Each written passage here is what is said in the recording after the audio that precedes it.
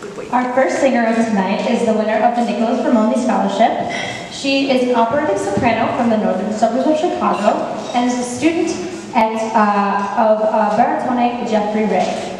She is a recent graduate of DePaul University's School of Music with a bachelor's degree in vocal performance. Her recent senior recital included works ranging in the Baroque and Romantic styles. She joined the Berlin Opera Academy Open Fest this past summer to study the role of Flumina, to perform as Zoet Danae in Mozart's The Magic Flute. Please welcome Stephanie Rubin.